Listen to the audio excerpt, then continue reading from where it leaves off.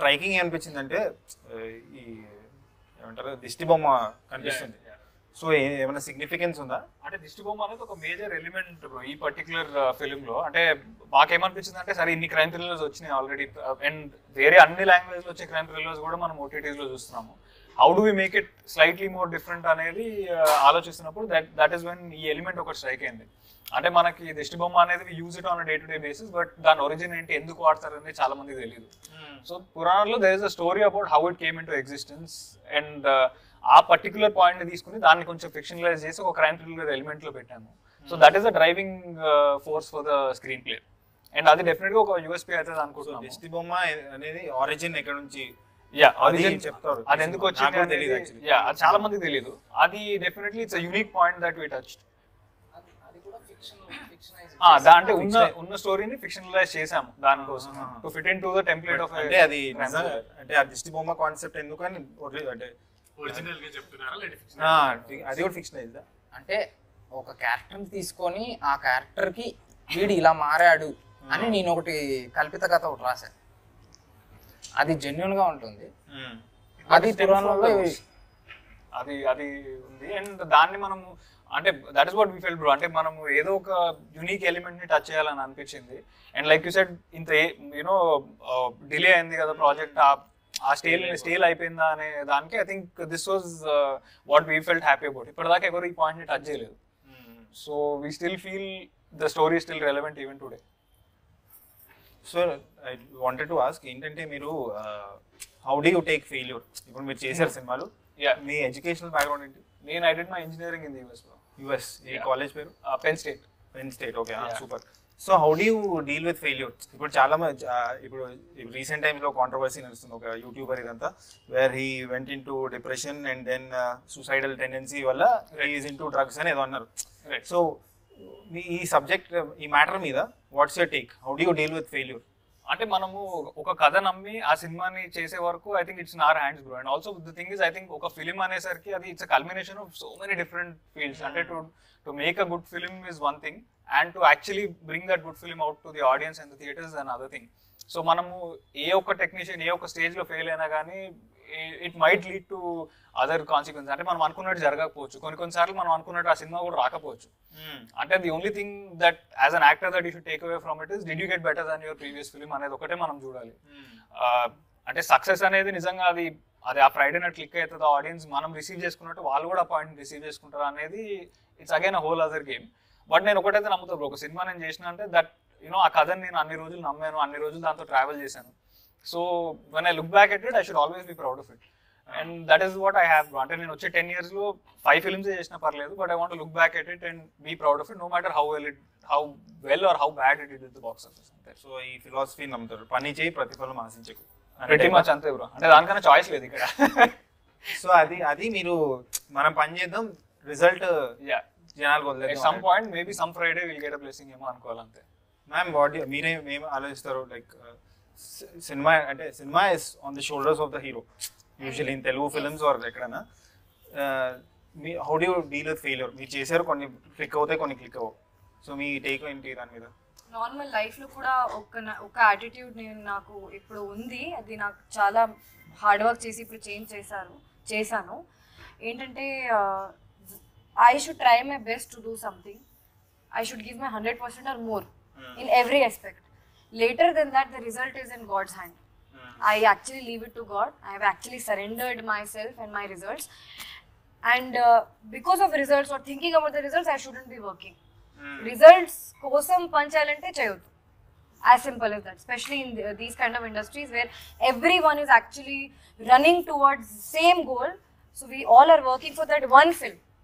That one film that changes our life. That for some people happens very soon when they're 18, 19. Some heroines, some people it happens after 25. Some people it doesn't happen. Some people it happens after 20 years. So say they're still working, and they all say they don't give up. It can come anytime. So is it so easy? Result ni పక్కన ఇట్టేసి మనం చేయడం అంత ఈజీయా? Because me as a memer and a YouTuber, when my post does not work out or some negative comments come, I can't ignore it. Right? Eventually I will forget about it. But is it easy మీరు చెప్పినట్టు result ని పక్కన పెట్టడం? కాదు అసలు. That's what I said. I recently reached to that stage. ముందు నాకు చాలా yeah, ఇవన్నీ it used to hurt me a lot. It used to hurt my self-respect when people used to ask me. There are a lot of things that people used to ask me, even if I did a film or not, if they don't know that I did a film, or if they don't know if it worked, they don't know if it released or not. So I think I have taken it so much that it doesn't matter to me anymore.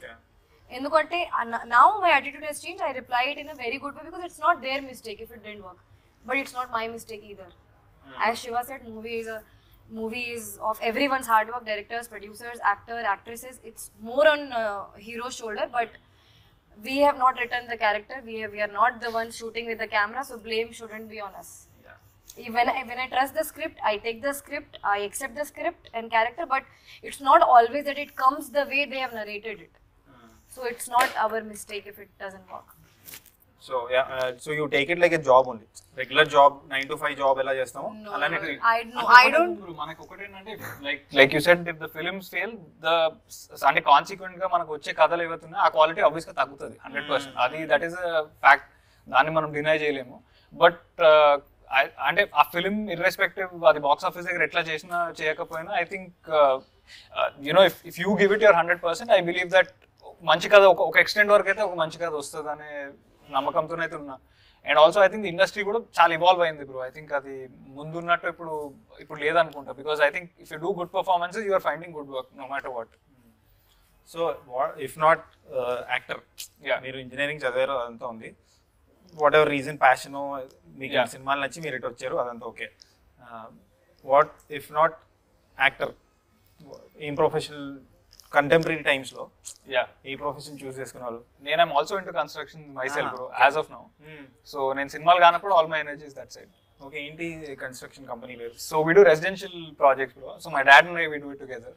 Firm లా కాకుండా we take up individual ventures చేస్తూ ఉంటాం సిటీలో. So we been doing that ఒక last 20 years నుంచి ఉన్నాము. And that is something నేను చాలా enjoy చేస్తాను.